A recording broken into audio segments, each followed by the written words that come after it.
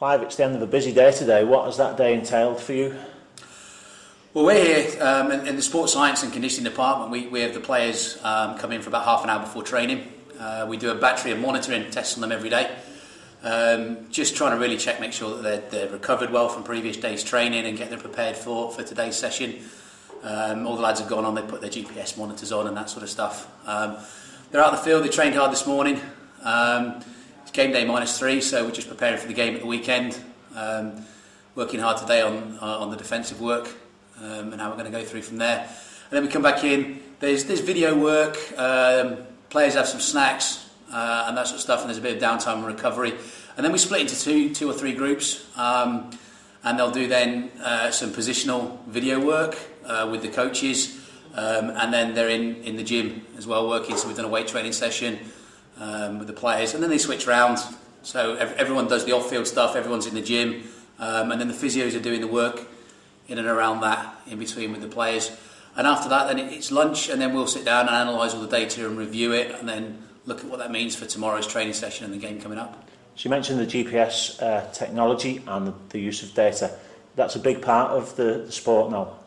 Oh, for us, it's huge, and we're on a big learning curve here with a brand new squad of players, players who are very experienced, and players who are first year professional and very low training age. So it's really important for us that we're able to monitor exactly what they do.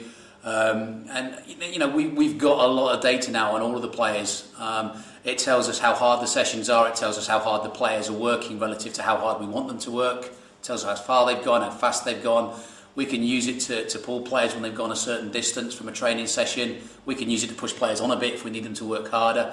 And then we compare all the training data to game data, because they all wear GPS units in the games as well. So for us, it's really invaluable in building that picture of what it is that we need to do day in, day out on a training field to prepare for the demands of Super League. With having experienced players and relatively newcomers, do you tailor individual programmes to individual needs? Yeah, I mean, we've got a squad of players, and so we have a team training, if that makes sense. But every player's physical programme is individualised and tailored towards them.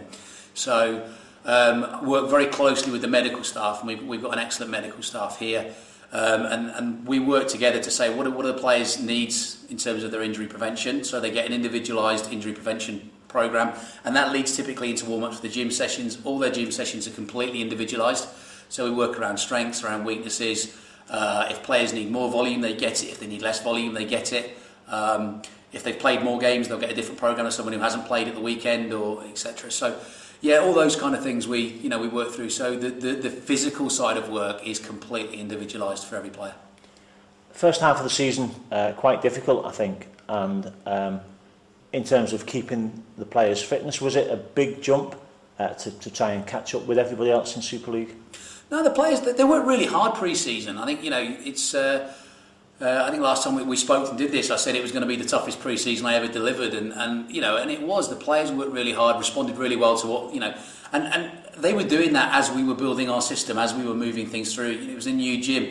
We didn't have the pitch installed then. Now we've got a training pitch here, which is great for us, and the players responded really well to that. Obviously, the week in, week out demands of Super League is something that is very difficult to prepare for from a physical perspective and a coaching perspective. And there are times when you look and go, have they done what we want them to do fitness wise? But you've got to look at go in repeat set, defend. That is difficult to do. But the key thing is that in many games we're still in the arm wrestle, and that's getting better and better and better as performances get more successful. We beat Wigan in the last minute early on. We came close to Catalan right at the end of the game. We ran St Helens really close towards the end, in the last few minutes. They're the kind of things that we're looking at and saying, we are moving in the right direction. Things are going the right way.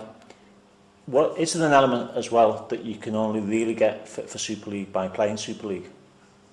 Yeah, I don't think we'd ever advocate trying to, you get fit by playing, but match fitness is something that you only get by playing in games. When players haven't played for a while, that's one of the things that we need to use both high intensity training sessions, but also the under 20s programs and that sort of stuff to try and get them back up to speed, so they don't get straight away get thrown in when they're not match fit and not ready for it. And that's how injuries happen. But no, I think we work really hard to try and do that, and also for the players who are playing week in, week out, we've got to make sure they get the appropriate amount of rest as well. I think that some people forget that it's not necessarily in training that you physically get better. In training, we work hard and tire people out. It's when they recover that they get better. So we do a lot of work with them on their lifestyle and what they do away from here, working with Ed Tooley, the nutritionist, to try and get that sort of key messages in that we really need them to be taking care of themselves away from here as well. Within the gym at the moment, and we've got the eye picture, have we got facilities and systems at Widnes that other Super League clubs wouldn't have access to? Yeah, I think so. I mean, the franchise system really works well for us. The licensing works really well. In that we've got 3 years to build. I think that the club's really taken a very, very smart approach towards that. In that we've had time, we've built a gym, we've got a training pitch, we've got ice baths installed, we've got a sports science department now, we've got links with Liverpool John Moores University.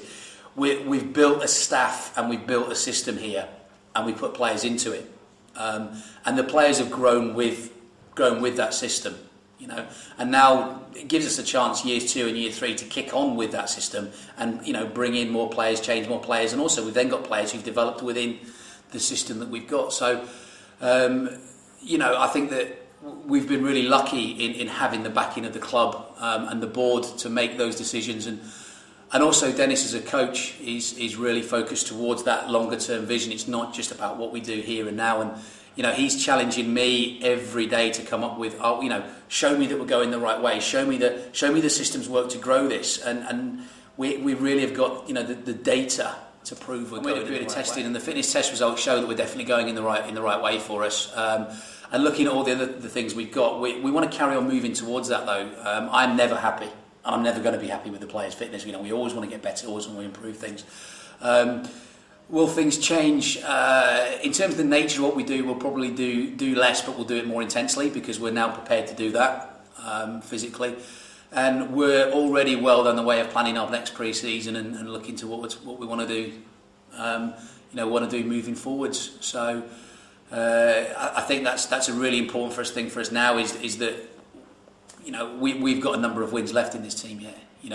We want to kick on and show people what Widnes Vikings can really do in year 0 in Super League. I mean, we're building from scratch, and we want to take that forward, and everything will be geared towards those performances at the weekend, but with an ever increasing eye on what we're going to do to make it better for next year and moving things forward.